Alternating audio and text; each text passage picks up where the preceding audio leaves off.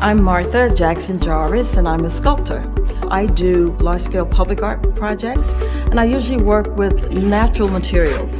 In particular, I work with glass mosaic and cast concrete and steel, and also stone kind of mosaic.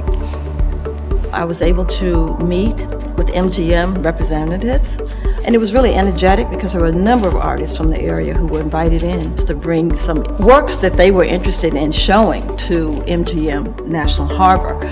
It was an opportunity for many artists who'd really never had an opportunity to compete on this scale, trying to be as inclusive as possible. My name is Ronald Beverly, and I specialize in photography, darkroom, traditional work, as well as digital work.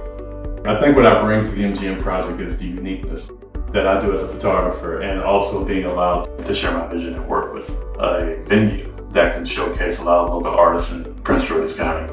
There's a scope of work that's going on that's partly something I've developed over the years that they liked, as well as the commission work with Cherry Blossoms.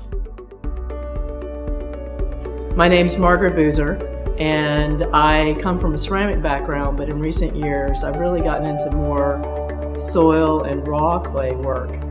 The clay from MGM National Harbor is pretty interesting. What I want to do is create a piece that really talks about the content of that clay. Prince George's County is my county. We know about this development coming, and what a great thing for me to be now known in the county. I think it's a real treasure trove of artistic abilities that MGM National Harbor has really been able to capitalize on, and at the same time begin to celebrate some of that energy that's here.